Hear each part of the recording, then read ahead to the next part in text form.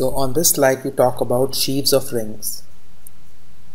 So basically we want to define what is a ringed space.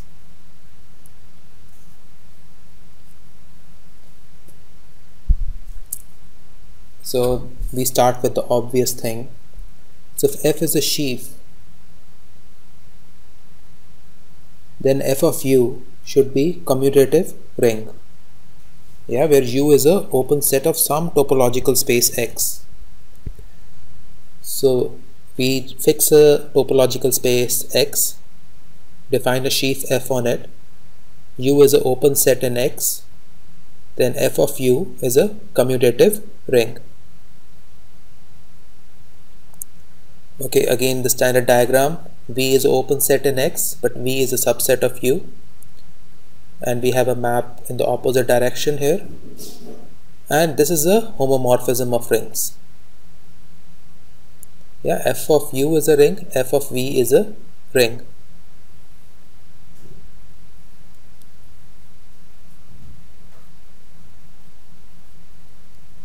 So a ringed space is a topological space X equipped with a sheaf of rings. So this ringed space is nothing but a topological space X. You have a topological space X, and this space X has sheaf of rings on it. Yeah, and this sheaf is called the structure sheaf of X.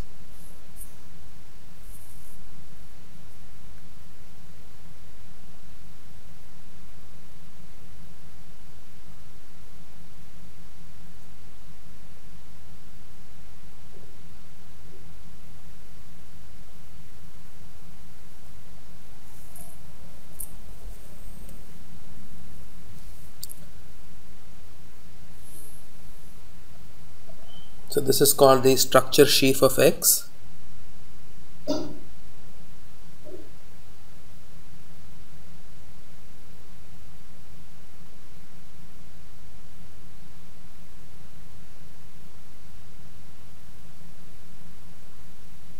And you denote it by O of X.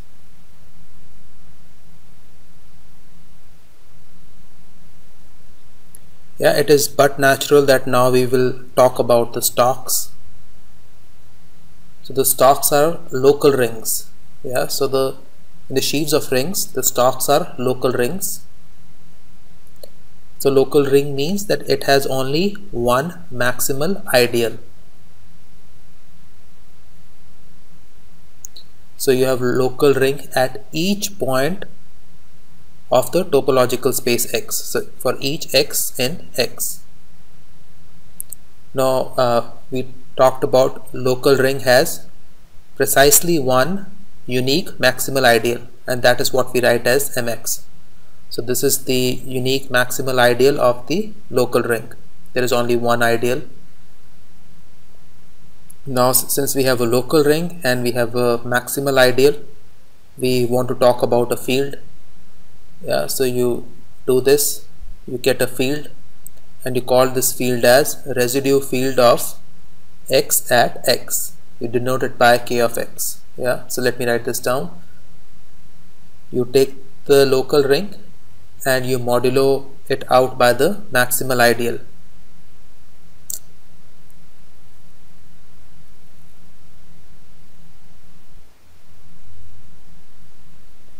Okay, now we talk about morphism of ringed topological space.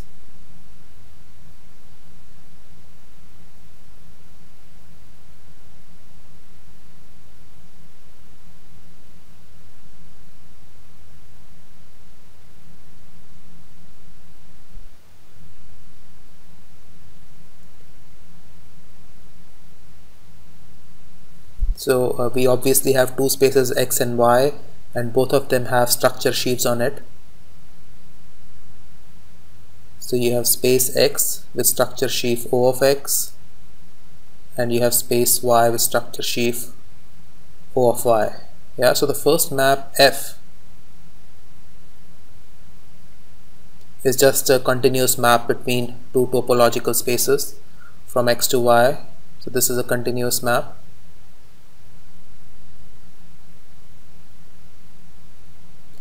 and f hash is nothing but a morphism of sheaves of rings.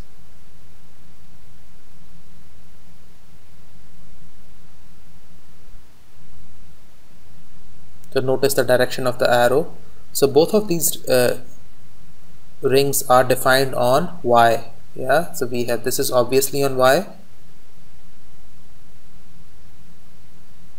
This is also a sheaf on Y.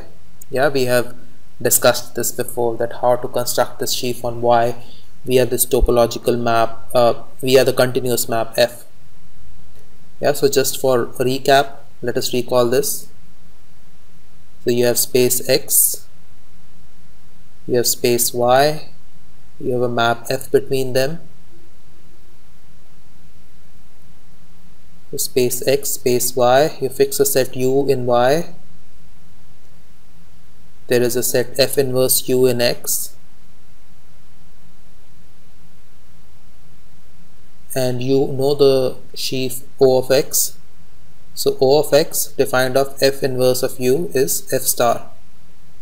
Yeah, so when you talk about F star O of X, you're basically defining O of X on F inverse of U.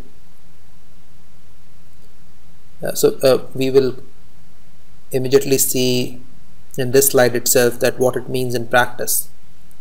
Yeah, so just hold on for 5 more minutes. Now this morphism of ringed space also satisfies one extra condition. That is, we are taking special care of the map between the stalks. So say there is this stalk y comma f of x. Yeah, and there is this map from, we have this map O of x comma x. So this is a local homomorphism.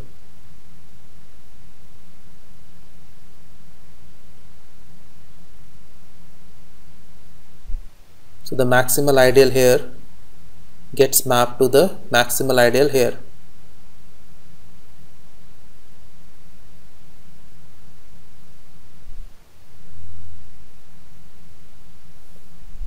Okay, now let us talk about this morphism of ringed spaces in more tangible and understandable terms. So you have this continuous map F between topological spaces X and Y. You take a G element of the O of Y. Yeah, G is some function in the ring. Yeah, then GF belongs to F star of O of Y.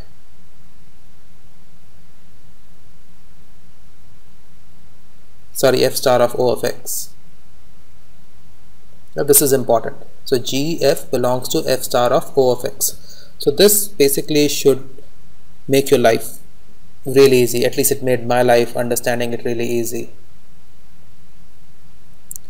Now let us define it on open set U. Yeah, on stalks it is very clear. You just talk about maximal ideals.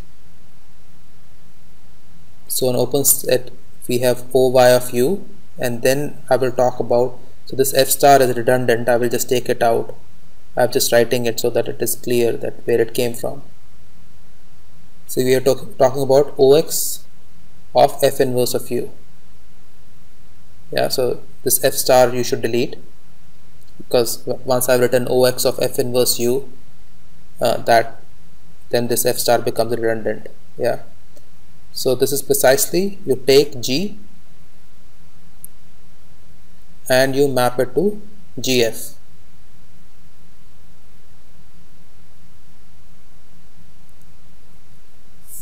Yeah, so you take every element of OY of U. Yeah, OY of U is nothing but a ring. So you take its elements, multiply with this map F, which maps X to Y, and that is it. That is what F hash is all about. So you're basically just taking the functions on O of Y and multiplying them by the map F. This should just satisfy, I mean, once you multiply, it should satisfy this restriction condition.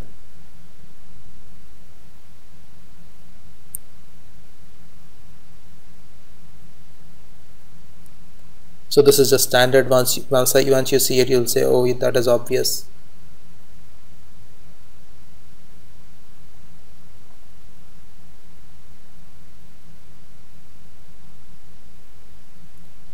A map in the opposite direction. Then we talk about OX.